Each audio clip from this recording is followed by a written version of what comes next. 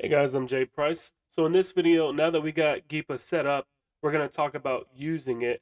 And then in the final video, we're going to talk about some different use cases. So be sure that you check that one out.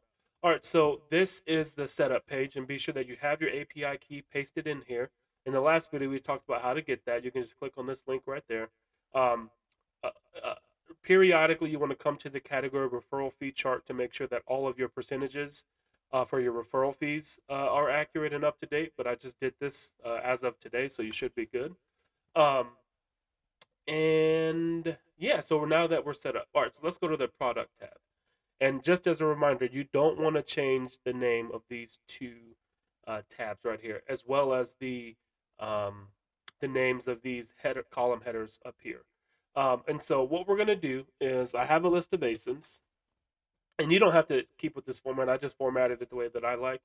But I kind of wanted to slant them up a little bit to save some space. So we're going to paste ASINs in column A, and then we're going to hit this get new products data. And so as you can see, it's going to begin to run the script.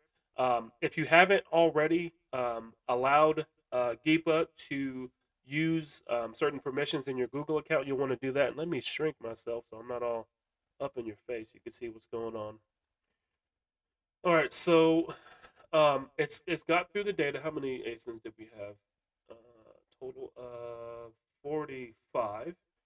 And so it's going to pull through all of these ASINs. It'll pull through the drops and the sales rank and the current buy box, stuff like that, as well as the graph.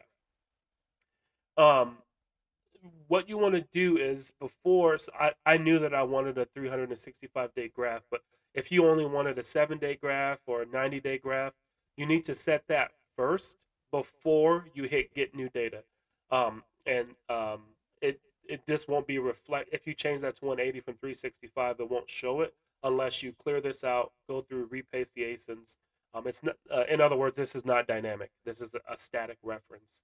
So now the data should be in, and I wanted to show you something. So sometimes ASINs get dog paged, and so if I were to take this ASIN here and um, let's see.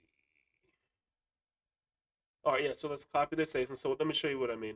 So if we go to Amazon.com forward slash what is it, DP forward slash, and then paste the ASIN. This ASIN no longer exists.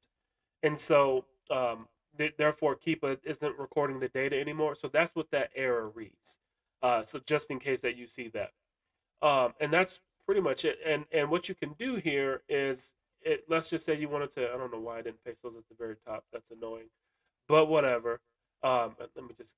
It actually serves this purpose. So if I wanted to clear the data, it'll ask you just to confirm. Say yes, I want to clear this data, and then I'm gonna repaste my ASINs in the right way. Boom. And I will get new product data. And then this update products. So this is going to be it will refer to this box here. So how many days old should an ASIN be before updating? And so what that means is if this was, let's just say this is 11/18, this is set to 5 days, and so we're gonna make this ASIN 6 days old. We're just gonna change the date and timestamp. So once this finishes running, I'll show you what I mean. Um, because it's going to be the only one in this list that updates because it's at least 5 days old. So it's equal to or greater than this number in this box right here. And let me increase that. All right, so the script is now running. Now what I'm going to do is hit update products, and it's only going to update this. And it'll pull in all the fresh data. Of course, nothing changed because we just pulled it. And the reason for that is you only have a certain number of tokens that you can refresh at any given time, depending on what plan that you subscribe to with Keepa. And so I wanted a way to control that. And honestly, you don't need fresh data every single day for some of these ASINs, depending on what you're doing. You may, but I don't think that the normal user does. And so we got our ASINs in here, and let's see, let's fix that back. All right, so now as you can see, we have the graphs over here, and this is the 1 year graph.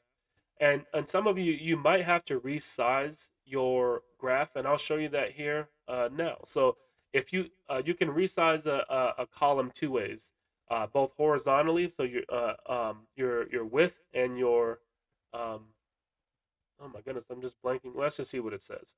So if you right click it and hit resize column, uh, these graphs come in at 600 by 188. So this is 600 pixels wide, and so you hit OK, and then what you can do here is resize the row, and it's going to be the height. That's the word I was blanking on. And it's 188 pixels tall or in the height. And then that will perfectly fit this graph. You can make it however you want. The graph, unfortunately, only comes in those 600 by 188. And I think that's plenty enough to pretty much see what something is doing. Other than that, guys, that's all I have to show you as far as setting up. We're going to talk about use cases here in the next video. And as always, if you have any questions, hit me up at j@synchrotron.com. Have a good one.